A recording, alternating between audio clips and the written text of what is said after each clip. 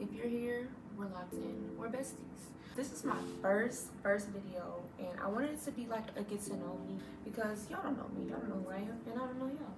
We're gonna get into a get to know me and a get ready with me. So I'm gonna do my makeup. That's my hype is here. We're just gonna talk. Like, we're just gonna chop it up. My name is Talia, but you can call me Tally. Some of my friends call me that. Some of my friends just call me Talia. But a lot of people that don't know me, they get my name wrong. They either call me Talia or Talia, and that's okay. That just says that my name is unique. Most new people that meet me, I just say, you can call me T. The real ones know. In 2020, we were on lockdown. We were in COVID in Atlanta. We couldn't really go anywhere, couldn't work. I was in the middle of going to school when they shut everything down. I was at Georgia State. We were about to go on spring break, and when COVID had started, and my teacher, he was like, oh, there's a virus going around. We're going to be off campus and do our classes online until spring break. So it's only supposed to be for a week. And he was like, we'll be back after spring break, when the virus goes away. We never went back to class. So I went back home to live with my parents, and it was really crazy.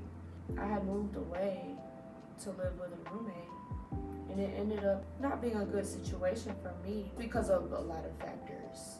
I'll just put it like that. So when COVID came, I moved back with my parents because I couldn't work, so I couldn't pay rent.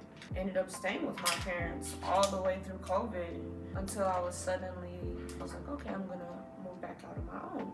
And I wanted to get my own place by myself. It was really hard because I didn't have a lot of money to live on my own yet. And I wasn't in my field of choice. I had graduated with my degree, but we were still on lockdown, so I couldn't go to jobs and like interview and stuff the way I wanted to. So I was like, I'll get a roommate. It ended up being one of my co-workers that I had worked with before COVID, and we had knew each other like for a few years, and we ended up being like really good friends, I feel like, and gym partners. While COVID was going on, we would work out on like live stream together because she was a personal trainer. And I'm not gonna say her name because, you know, whatever. I want to protect her identity still, even though we're not friends anymore.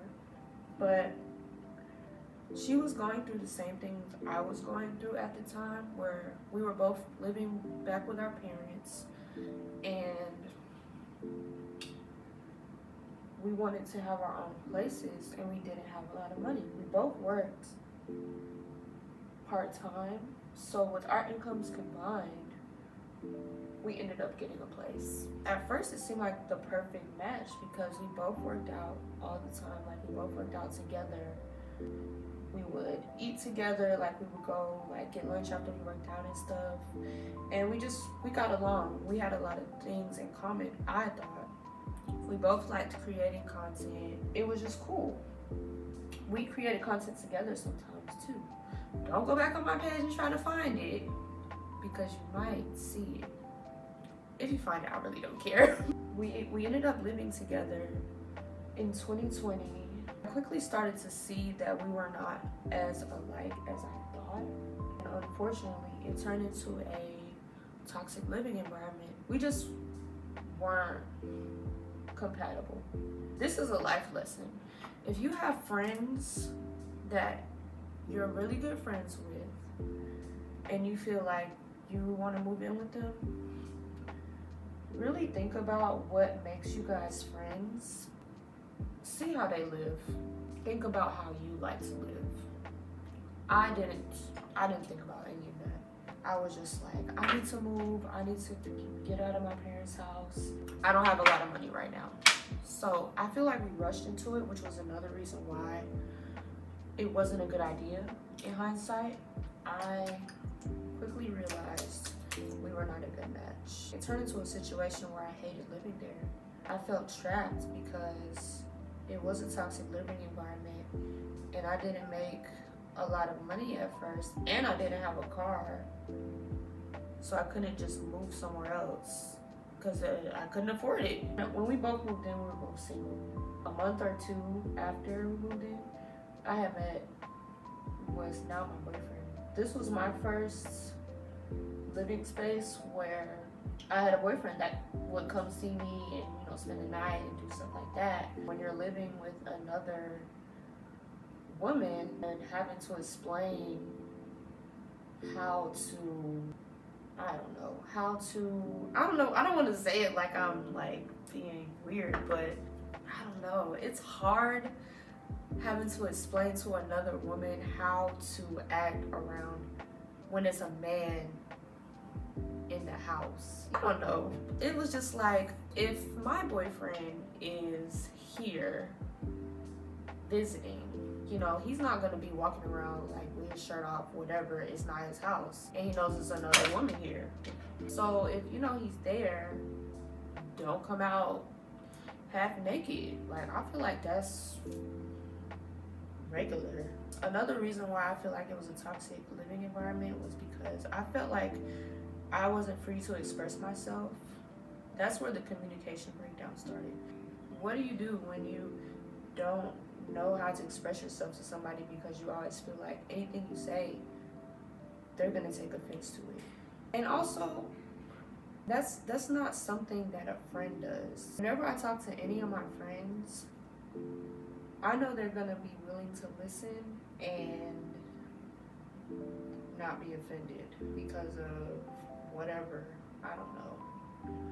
That was a big thing with us. The communication breakdown was just a major barrier that ultimately made me decide that I didn't want to have a roommate anymore. I ended up living there for 2 years, by the way. So from 2020 all the way to the end of 2022. No, not even the end of 2022. It was more than 2 years. Because I just moved in this apartment in June. Was it June or July? It was either June or July. Because I've only been here for 3 months. Ultimately resulted in me losing a friend. Somebody I thought that was my friend. That's just a life lesson that you might learn in your 20s. Maybe you'll watch this video and be like, I'm not moving in with my friends. I'll just wait till I can move in on my own. It will save you a lot of stress. You think that it'll be hard to do it just because you've never done it, but it will save you a lot of stress to just wait till you can do it on your own. And it feels so much better when you can do it on your own. I don't have to worry about anybody coming in that I don't know is coming, or anybody playing loud music when I'm trying to sleep, or anybody, I don't know. I could go on for like probably hours. And when I was living there, like, I still created content and would get like PR boxes. In the beginning, when I had to change my address from my parents' address to my apartment with my roommate, I would get a lot of PR delivered to my house. I remember the first time, like, I got a whole bunch at one time because it was like the beginning of the month or the end of the month or something. She was like, oh, I wish I could get free stuff. And it's just like, you could, but you don't create content, so why would you just get free stuff? It was a lot of weird stuff that I never peeped in the beginning, and now it's just like, it makes sense. If somebody is always making comments about how unhappy they are with themselves, and you come in and you're happy with yourself, or even just coming to terms with being happy with yourself and comfortable in your own skin, they're gonna be offended. I was learning that well after I moved out. I'm not a perfect person. I'm working on myself all the time, but I'm also not gonna make people feel bad because they feel good about themselves. I'm just trying to find peace. But yes, I'm living alone now, and it just comes with its own new lessons. I really feel like it's more rewarding to learn these lessons on my own rather than having all my mistakes put on display in the living space of someone else. It just feels better to just do things by myself. Yes, I don't split bills anymore, but that's just one downside. I feel like there's so many more upsides to just building what I want to build on my own terms, living in this space by myself. Like, that's just all it is. And you could call it a villain origin story, but I don't feel like I'm not the villain and my old roommate is not the villain. We were both trying to find ourselves, living in a space where we started to clash, and it just wasn't conducive to either of our growth. So now that I'm in this new space, I wish her the best, and I can only find peace the way I know how, and that's me navigating through that with the tools that I have.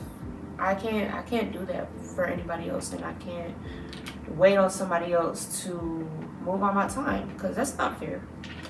That's all I have to say about that. What I'm currently working on is just growth. I want to grow as a person. I want to become a better person.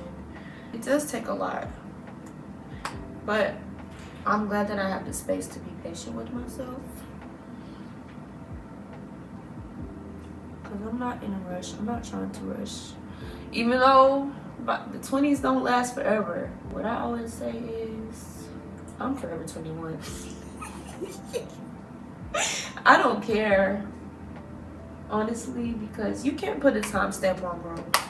We're always growing and evolving as humans, and I'm here for the good, the bad, and the ugly, because it do get ugly. I ain't even gonna cap, it do get ugly. It's a lot of good, it's some bad, and it do get ugly. But we're here. So what I want to work on this channel is content like this, that's like get ready with me's, days in the life, because I do so much. For one person, I could split myself into like 4 different people if we're being quite honest. And that's not even a flex. That's just how it is. I work a full-time job. I go to school still because I want my 2nd degree. I am a city girl. I'm not even gonna lie. Like, not city girl like Miami JT, but city girl in the aspect of, you know, I live in Atlanta. If you live in Atlanta, you know there's always something to do. So I'm always in a space that a lot of people don't see if they don't live in Atlanta. I know, like, the way content is now, content creators or even people that just visit Atlanta show a side of it that's like restaurants and, you know, concerts and, you know, things to do around the city. But I've been here forever, so I know the ins and outs of what goes on, and I want to show this side through my eyes. I do like modeling, I work with brands around the city, so I just want to show parts of that most people don't see. On social media, you catch glimpses and small clips if you're like tapped in that way. I want to document my growth in this stage of my life. That's why I'm here. That's why I want to be on this platform, because it's becoming harder for me to make short form content. I know TikTok, you can make longer videos now, but it's so hard to like edit a whole, like, I want to show so much and it's so hard to squeeze it into like a minute or a minute and a half or a few minutes. So that's what I'm here. I just want to show like on a more broad spectrum, my life. Like, I feel like it's cool. I don't know. The life I live is unique because I miss get up and go, and I miss go and get it if I want to get it. And I have fun while I'm doing it. I think it's interesting to see. Another reason why I wanted to start this channel is because of my best friend. So my best friend, she's been a YouTuber since we were like in high school, and I've always like looked up to her and admired like that, not just that about her, but it just always seemed so cool to like to vlog. And I just never got into it just because I don't have a camera. But it's like, what's my excuse now? I don't have a camera, but there are cameras on everything that we have now. So it's literally no excuse for me not to start. I create content on every other social platform, so why not YouTube? That's another reason why I'm starting. So shout out to Alon. I'm gonna link her channel right here, and y'all can go watch her content because it's pretty freaking awesome, if I do say so myself. And you might see me there. I mean, you will see me there. I'm not. I'm on there. I'm on there sometimes. We had a music channel. It was like 2020 or 2019. We had a channel where we did music reviews. It's still up there. I'll link it here too if you want to watch it. We've been friends since high school, but we've known each other since elementary school because we grew up in the same area, and our last names both start with J. So in elementary school all the way up to high school, we've been next to each other in the yearbook. It's so funny. She like really has over the years jogged my mind when it comes to being a creative and just going to those spaces that encourage being a creative. We always did that together. So this is kind of like me venturing out and doing it on my own now. And it's scary, I'm not gonna lie. But I'm here for the journey. I'm here for a good time and a long time. Hopefully, we'll see. Basically, this channel is going to be about my life, like I said. I've done PR unboxings like on TikTok and Instagram since I've been a content creator, really. So we're just gonna bring it over to YouTube. I'm still gonna do it on those platforms, but I feel like it'll be better here because it can be longer and more detailed, where I can have more time to just talk about the products. Also, comment down below what you guys want to see. If you're new here, which you probably are because this is my first video, comment down below your name and how you found my video, because I want to know you guys. Why are you getting to know me? My ultimate goal is to become a YouTuber, and a lot of people might think it's too late. I'm not one of those people. I've never been a it's too late type of person. I feel like whatever you want to do in life or just at the moment, you should just do it. I don't see why not. Like, why shouldn't you? The world is on a timeline. Our lives are on timelines, and we only have a certain amount of time before time runs out. So you gotta seize the day. The time is now. Ooh, this is too dark. This is too dark. I should have got the next color. This is going too dark.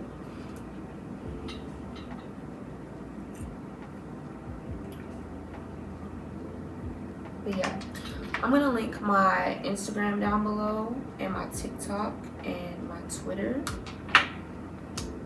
Go ahead and hit the subscribe button. I mean, if you care, you should. Dang, I can't open this. Okay. I think that this is the beginning of a beautiful friendship. And the great thing about new beginnings is that we're both here to learn. I'm here to learn about what it actually means to be a YouTuber. And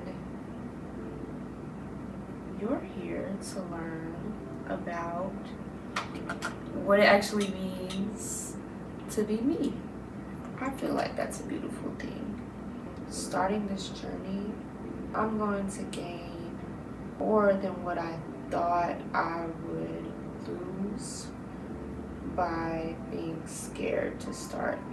I want to do it because in my heart, like I said before, I just love to make content, and it just makes me feel something that nothing else does for me, and I really just love it.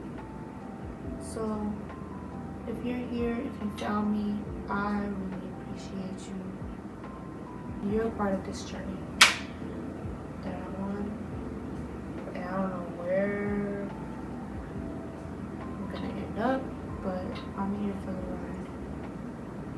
The lashes are always the hardest parts and the most nerve-wracking, because if you mess it up, it's over. When I mess up my lashes, I'll be wanting to take off the whole makeup. I won. Well, this is cute. Thank you, Kiss. Kiss Cosmetics. This is the hybrid extension lashes by Envy. This style is classic hybrid, and what I use on them is the strip lash adhesive and clear. But before, well, I put it on the lash, like I brush it on with the brush. It has to dry for a little bit, like a few seconds, because if you put it on and it's too wet, it's not gonna stick. So I brush it on there, and then while that's drying, I take this lash glue liner and put it on my eyelid, so my eyelid can be sticky. So I'm just putting this on my eyelid. So this lash glue liner, just put it on and it gets sticky like instantly. It's like extra insurance to make sure my lashes don't come up. If the glue is like, it's a gap in the glue, the gap is eliminated with this combo. Like, I really snapped when I came up with this combo, because look at that. Look at that. Like, can't tell me nothing. The lip is very important. So we're gonna use this lip gloss. This is literally, it's called This Is Milky Gloss by NYX, and the color is Cherry Skimmed. This is like a neutral, and I really love it because it's pink, but it's not super pink, like Pink Friday. Y'all remember when everybody was in a pink wig? Nikki had the girls running to MAC for that bright pink. It looked good on her, but I know I was looking real crazy. The pink wig, big ass giving whiplash. So that's the NYX. Gonna rub that in, and then this is almost empty. This is just the FENTY Gloss Bomb. I done wore this mess out. It's time to get a new one. But this is like my go-to to put on top. This is just so cute. It goes with like everything. It just adds like, it just elevates my lips. I feel like it makes my lips look bigger than what they are too. because I have a small top lip. I got lips. I got more lips than some people, but my top lip is very small. So the lip gloss elevates it a little bit. We got this FENTY Killawatt in the color Hustler Baby. This is the highlighter. I had the pink highlighter too, which is what I really wanted to use, but I like this one too. It's like a little, it gives you a little sun-kiss type of glow, and I can rock with it. And I'll just put it like under my eyebrow, above my brow bone, on my cheeks, on my nose, in my cutest bow. I love a highlighter because it just adds more dimension to the face for me. Just love it. It's like pixie dust. You can never go wrong with some pixie dust. Like, it just adds such a glow.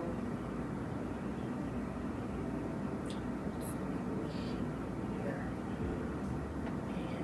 And but I just love it on my nose because it just makes me feel like I have. It just looks cute, right? And then my hair. So y'all probably thinking, what is this? This is my dread. I've had this dread since I graduated high school. She's a ride or die. I graduated high school in 2015, so she's been here through it all, and sometimes she just hangs in the back and you won't know she's there, but sometimes, you know, she likes to hang out in the front, and she's just a part of me. It's like a love lock. If you look it up, you'll see the meaning, but it just embodies oneness of mind, body, and spirit. So that's why she's here, and I love her. But that's the end of my video. I'm gonna clean this up, and then I'll see you on the next one. Bye.